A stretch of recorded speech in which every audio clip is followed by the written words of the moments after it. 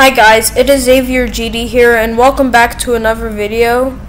So today I'm going to be showing you how to make a scrolling background in Scratch, and it's going to be easy.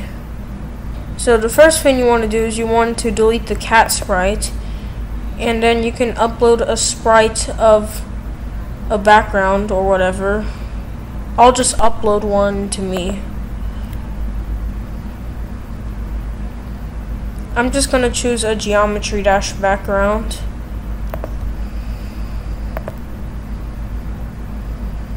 And I'm going to rename this sprite background.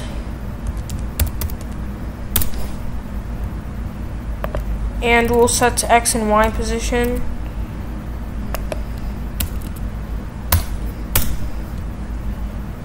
And I'm going to edit the size.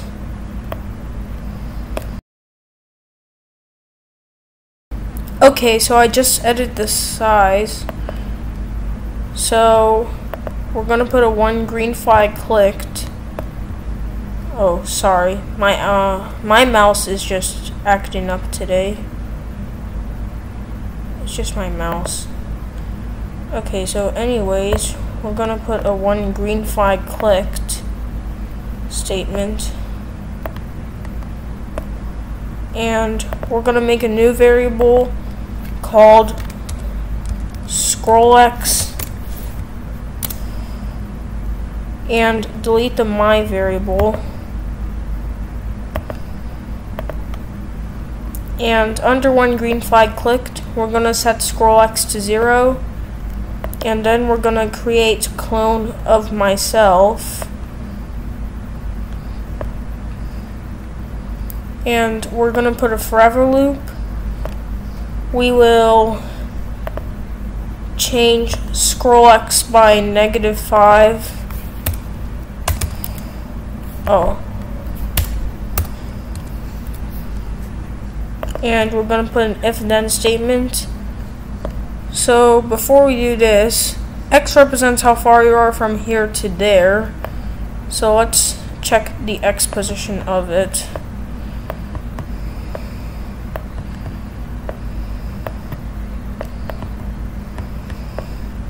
So, for other sprites, some of the current X position is -240 or 240, so we're going to check if scrollx is less than twice the number of the left position of the X.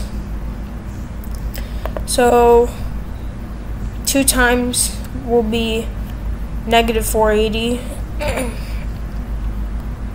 Oh.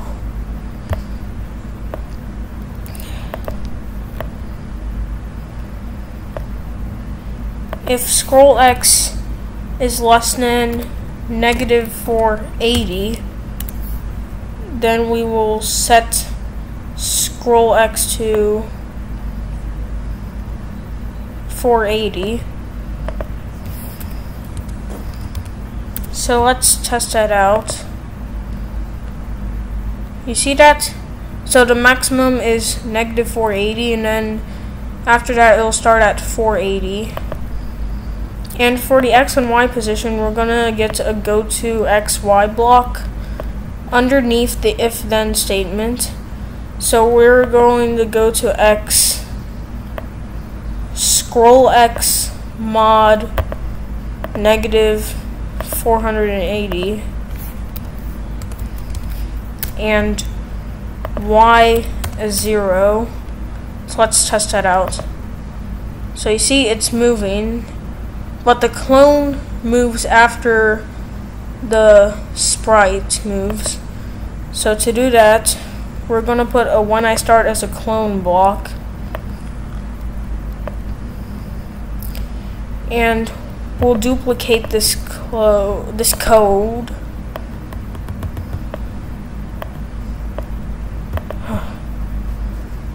Sorry guys, my mouse is just acting up for some reason. Okay, so anyways, we're going to get rid of the create clone of myself walk. and we will set scroll X to 480. And instead of scroll X mod negative 480, we're going to do scroll X mod 480. And let's test that out. Aha, we got a scrolling background. And the last thing you want to do is you can hide the scroll X variable. And we've got a moving background.